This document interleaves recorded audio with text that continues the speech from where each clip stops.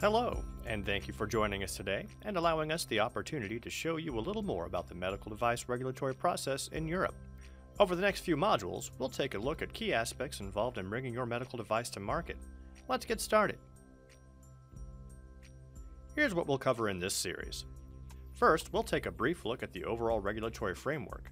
Then we'll move into how to classify your device, followed by quality management system requirements. And then technical file preparation. We'll also cover in-country representation, along with other parties involved in the process. And finally, we'll discuss those last steps needed to bring your device to market.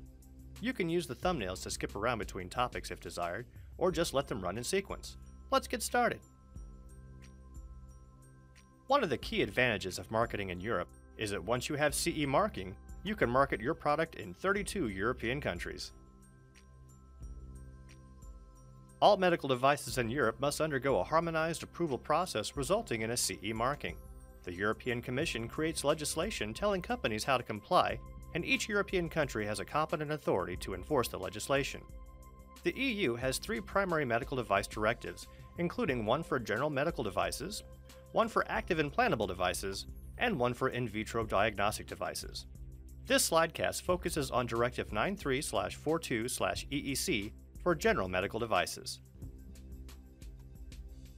Although there are many parties involved in the regulatory process, we're going to focus on these primary entities: manufacturers, competent authorities, authorized representatives, and notified bodies. The manufacturer is typically you, the party responsible for the design, manufacturing, packaging, and labeling under that entity's name. They ultimately take regulatory responsibility and are identified on the label. The competent authority is the EU equivalent of the US FDA. They enforce the medical device directives at the national level. It's important to understand that there are nuances to each competent authority's enforcement of the medical device directive provisions. Authorized representatives are regulatory liaisons between the manufacturer and competent authority. They're required for any company that does not have a location within the EU. We'll cover this in more detail later. Notified bodies are entities authorized to audit a manufacturer's quality system and regulatory documentation. Their primary function is to verify compliance to the medical device directives and issue CE marking and ISO 13485 certificates. We'll discuss notified bodies in a later module. The entire process of bringing your medical device to market in the EU can be summed up in about 8 steps, all of which are covered in later modules within this course. It's very important to note that some of these steps happen simultaneously, or not at all depending on various factors. Assuming you know which directive applies to your device, the first step is to determine device classification. Once you've determined classification, you'll know the steps required to CE marking. If you don't already have a quality management system in place, you'll need to get one. This can take about 6 months or longer. Most companies apply the ISO 13485 standard to achieve QMS compliance. Next, you'll prepare a technical file. This is a dossier which details information about your product and provides proof of compliance with applicable requirements.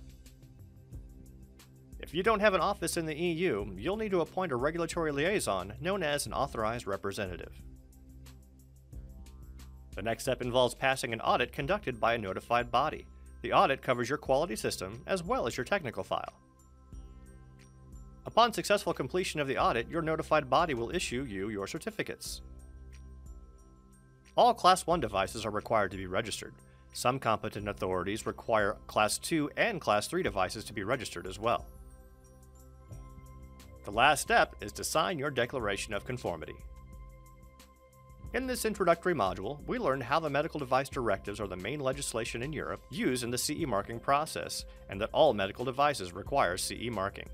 We also know that notified bodies audit your company for compliance and report their findings to the governing body, the competent authorities. The next section delves a little bit deeper into the device classification process.